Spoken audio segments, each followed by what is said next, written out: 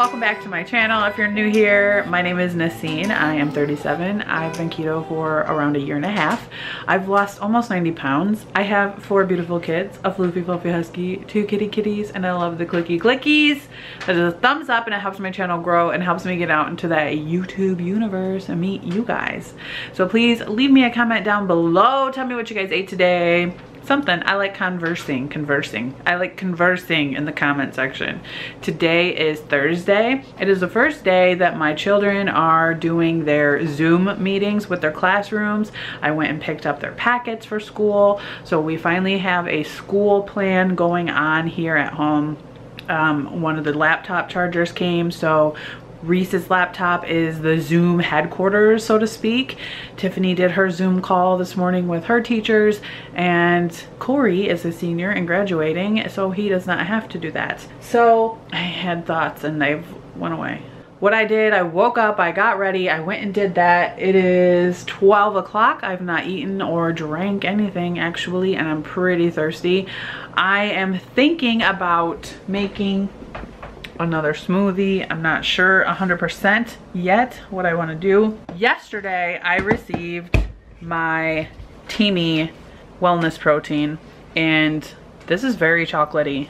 Very chocolatey. Now I kind of went over it. I didn't necessarily read all the ingredients. I will say it does have pea protein in it, which is odd to me because I thought maybe I hated pea protein.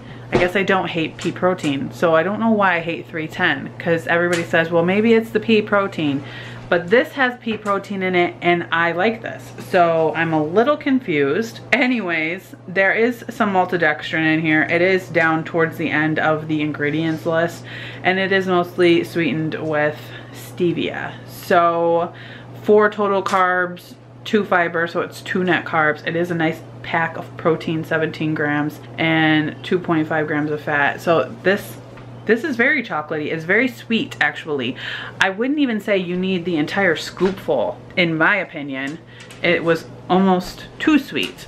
So I will be using that again, and I will be mixing that in. I don't know if I want to mix that into coffee. I'm not sure. I think I want to, because you can put it into smoothies. You can use it for baking. You can use it for so many different things, and even just like water or almond milk.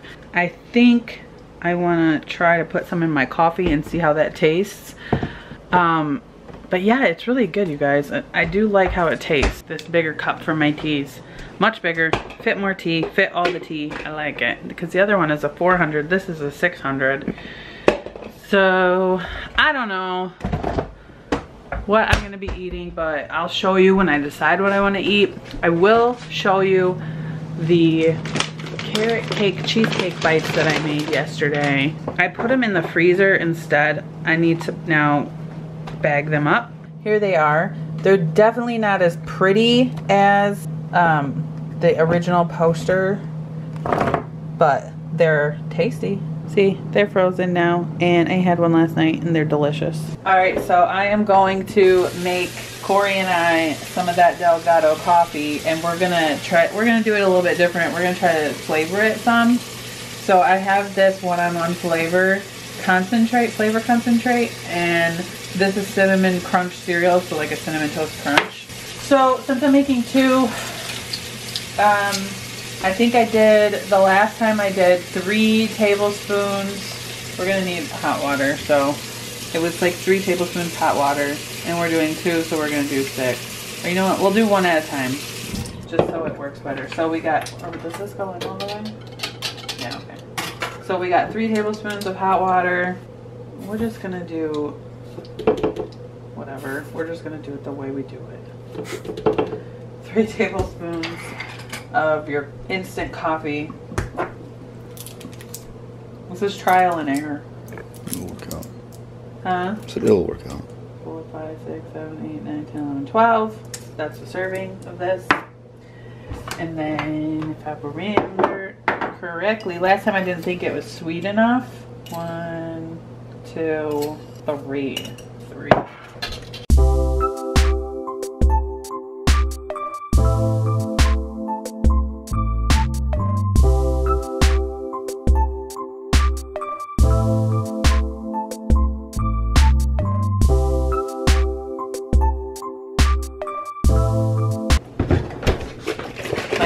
has ice in it. Because it sat in the back too long. Right.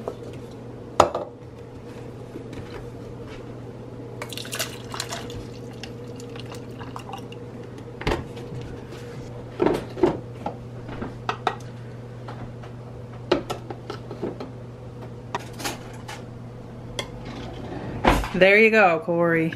Tastes like almond milk right now. Mix it a little bit. There you have it, folks. It is good. Oh my God, there's noodles everywhere. Link. I tried.